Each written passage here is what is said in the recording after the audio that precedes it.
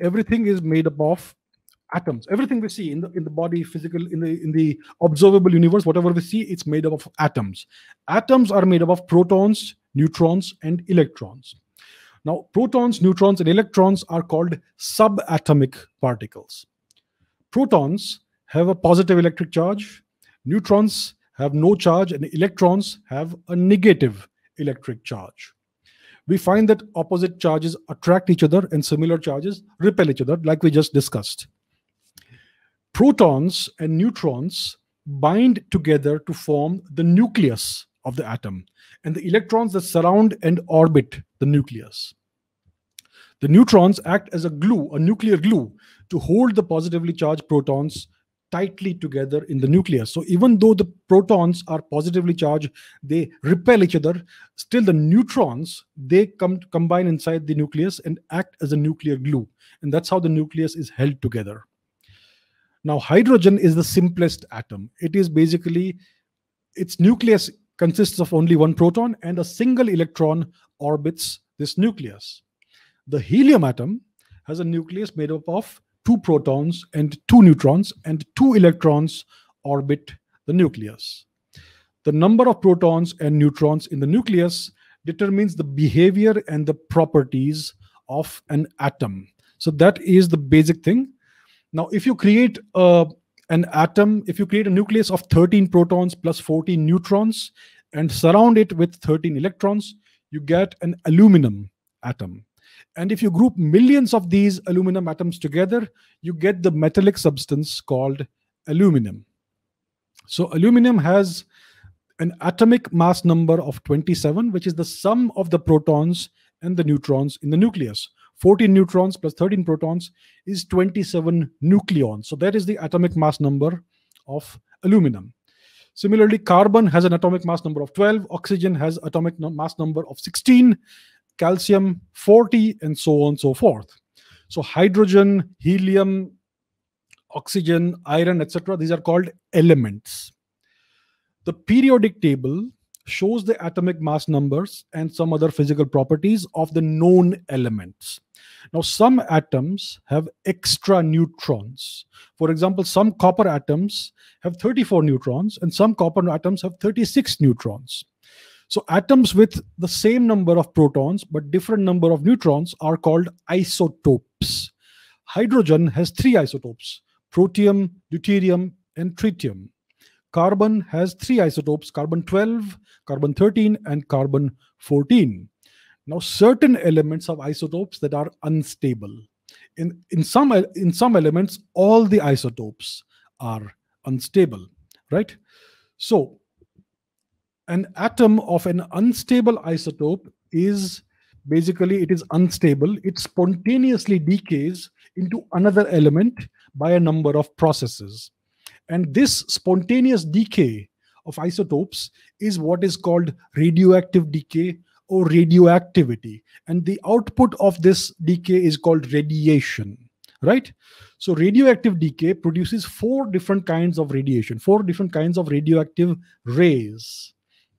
So the alpha rays consist of alpha particles. An alpha particle is basically made up of two protons and two neutrons. It is basically a helium nucleus. Beta rays are electrons, and gamma rays, which are extremely dangerous to human beings and living beings. So gamma rays are very high energy photons, very high energy. So in spontaneous fission, what happens is that an atom actually splits into two or more nuclei instead of throwing off an alpha particle or beta particle. Now, atoms of heavy, unstable elements such as uranium, they undergo spontaneous fission. Uranium is naturally radioactive. It constantly undergoes spontaneous fission at a very slow rate.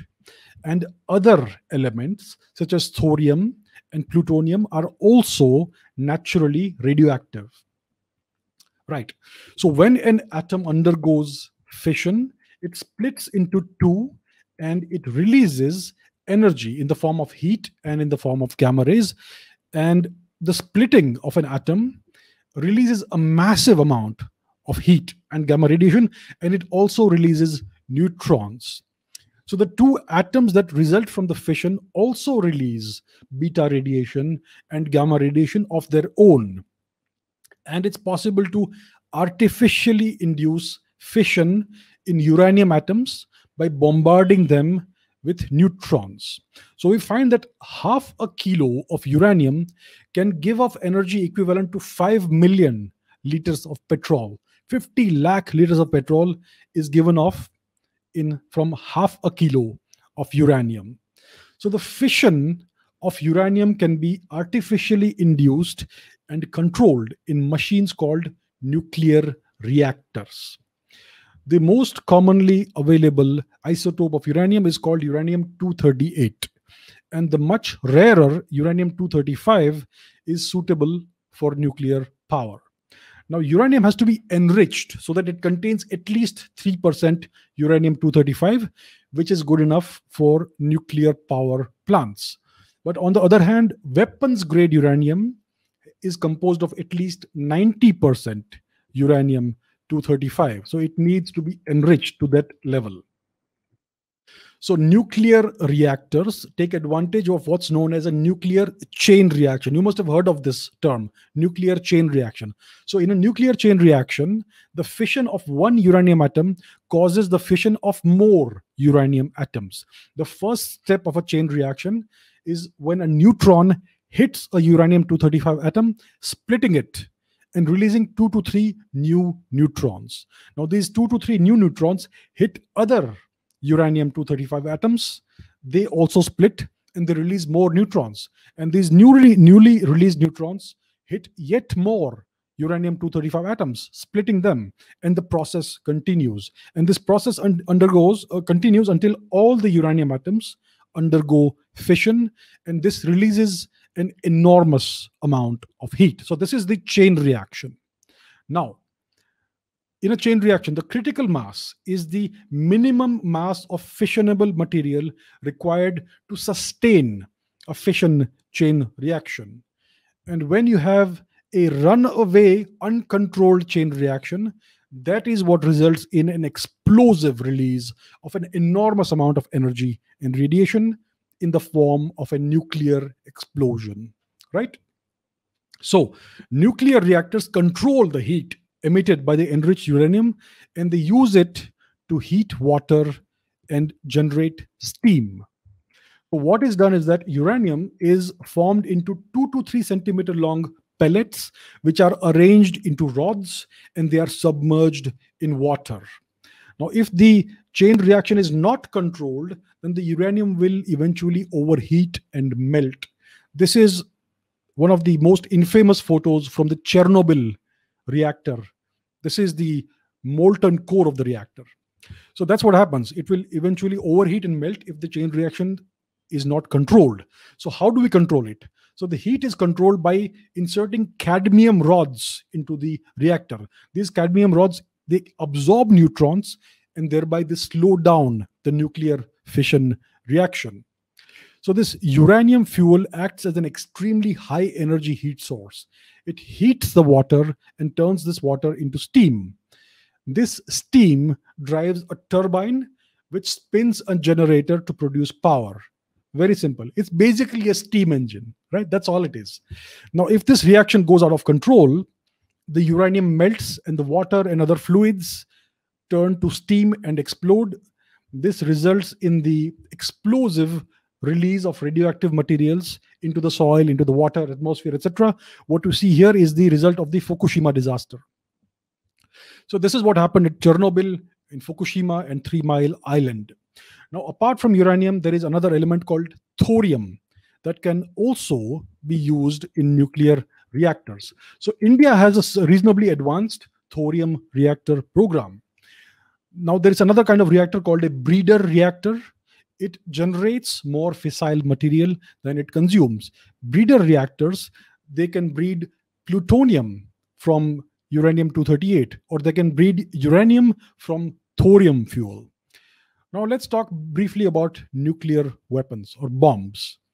So nuclear fission bombs make use of the nuclear chain reaction.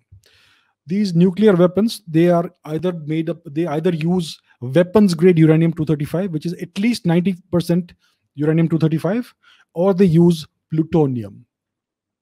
Fission weapons typically have two subcritical masses of uranium-235 or plutonium-239, and they have a neutron generator.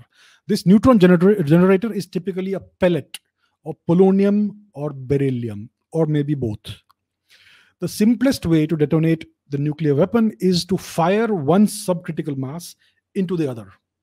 So a hemisphere of uranium-235 or a sphere is made around the neutron generator, and a small bullet of uranium-235 is removed.